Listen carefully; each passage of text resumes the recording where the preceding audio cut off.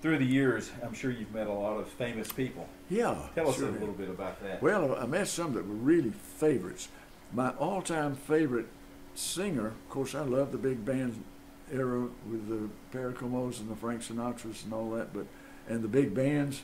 While I was at Clemson, I was on the CDA committee.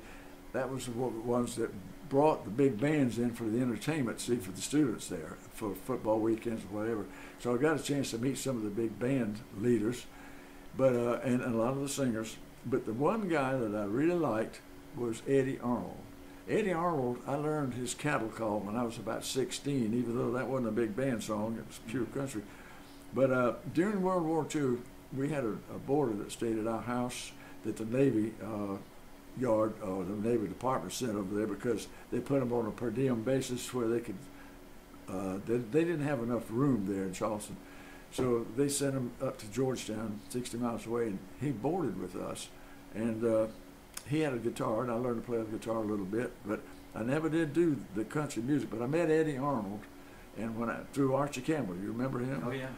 Archie got me lined up to meet Eddie, and I met him, just had a wonderful time with it. There was a man that I'd always been just wanting to meet, and I thought, well, there's no way I'll ever get to see him, but moving here and things working out the way they did, and meeting Archie, it worked out the way Archie lined it up for me, and Eddie and I became very close friends, and I brought him here. Doug Dickey asked me to bring him to a football game here, and I brought him here in 1998, I believe it was, the Florida and the national championship year. Yeah, that's right. And it was that particular day it was Florida and UT playing at UT.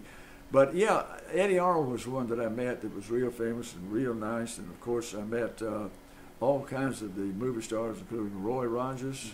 Had met him, and I met Lance LaRue, the whip man, you know, the famous whip. And then I met people that were singers that I always wanted to meet that didn't think I'd ever see. But through my contacts in different places, I was able to get over to Nashville, and I got to meet just about everybody that was ever on the Grand Ole Opry. Roy Acuff especially, and he was very good to me and helped me do a lot of things and meet a lot of people. And I guess the other one that I really, Porter Wagner, got to meet him, and met everybody over there that was working at that time, including Minnie Pearls. And I had a lot of Minnie Pearl stories that I'd love to tell, you know. But I got to meet them. But I'll tell you how I even got so close to Eddie. I learned to sing a lot of his songs, and I even would breathe at the right time and all in his songs, and the tone of his voice and everything. I really liked him that well, and I think that, you know, I'd go over there and meet with him, and then we'd go to lunch and then come back, and he'd pick up the phone, call home, and say, who's in town, and his wife Sally said, well, you know what that means, don't you? And she'd say, what? He said, that means you don't have to cook tonight.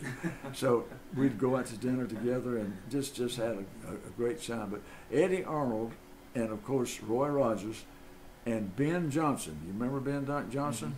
Ben Johnson in the Last Picture Show, you know, won the Academy Award in there. He and I became good friends, and I don't know whether you remember one of the sidekicks. He made more movies in Indian television than anybody. Dub Taylor. Yeah. His son, Newly, was on Gunsmoke with James Arness as Newly, and his name was Buck Taylor.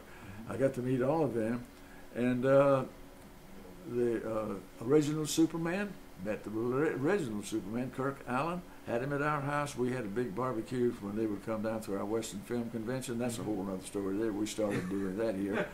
And brought in people like that, including Ellie Mae from the Beverly Hillbillies. Met her and had her at home. Lou DeWitt, all of the Statler brothers. As a matter of fact, the name of my book, The Knoxville Cowboy, I don't know whether you realize it. Is that the one Jackie Pennington wrote? Yeah. That's title is a title of a song that was written for me by Lou DeWitt of the Statler brothers that wrote Flowers on the Wall and all those.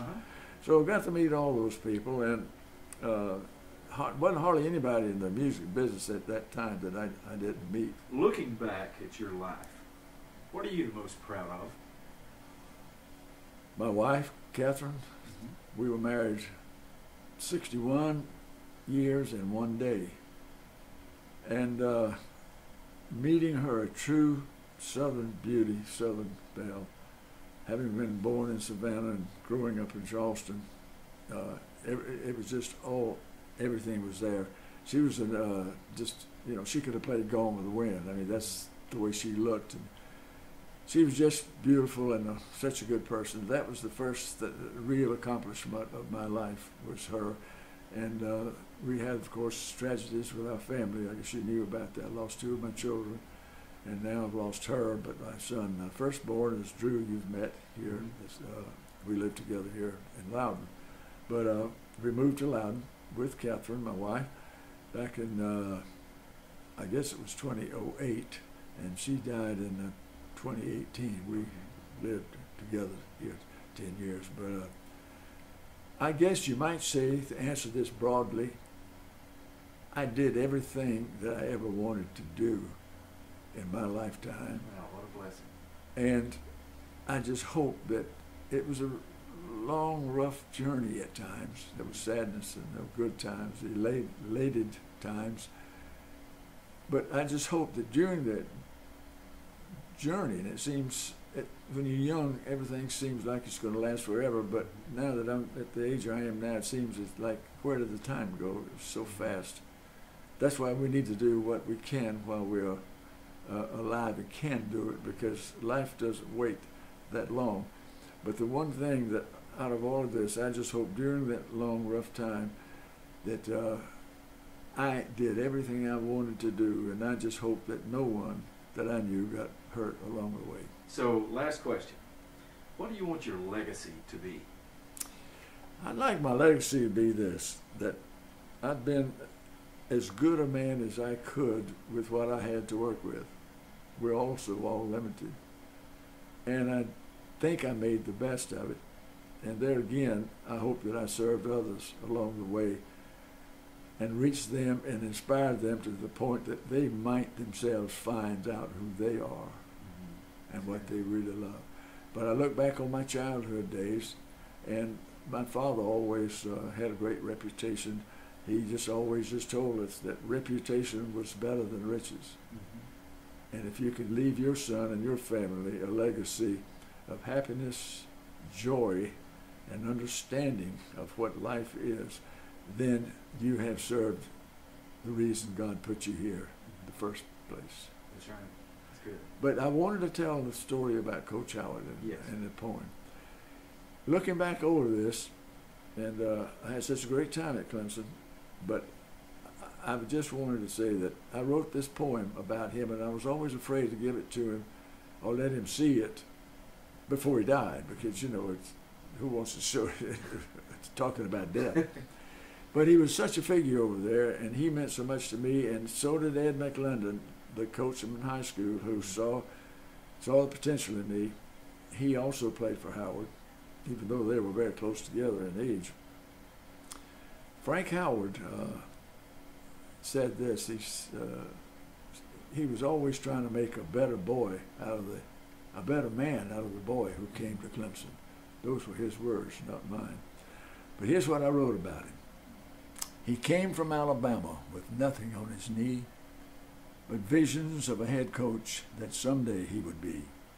In his passing, he would want no praise, no glory, just someone to tell his own special kind of story, and that you place his spirit on the hill at the stadium, on the hill, and leave it there to stay, where on Saturday afternoons he can hear the roar of the crowd and his tigers growl when they come out to play.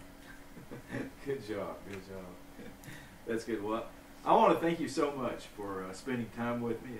I really enjoyed it, and I want to wish you the best. Well, Darrell, I want to thank you for thinking of me and for spending the time that you have with me and listening to my rambling all this time. Whatever happened to Randolph Scott riding the trail alone?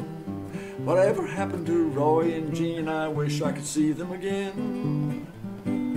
Whatever happened to Johnny McBrown and Alan Rocky Lane? Whatever happened to Randolph Scott's happened to the industry. Whatever happened to Randolph Scott's happened to you and